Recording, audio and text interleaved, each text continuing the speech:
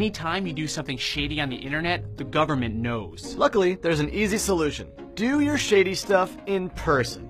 And that was a Snapchat. Instead of BitTorrenting movies and music, try stealing actual CDs and DVDs. Most Best Buys have like one tired security guard. If I didn't see it, it didn't happen. If you want to discuss fringe antisocial political groups, get off of the message boards and into my smoky basement. Or just go to grad school. Instead of posting anonymous YouTube comments, go to a play and speak your mind. Gay!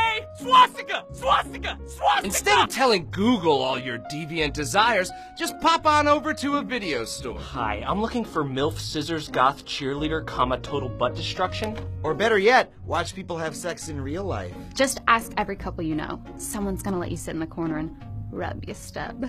Don't Facebook stalk people. Actually stalk people. It's fun to dress up like a shrub. If you want to steal someone's identity, hey, just kill them and take their clothes like they do in spy movies. And if you want to look at child porn, go walk on a river and stay there, you big old creep.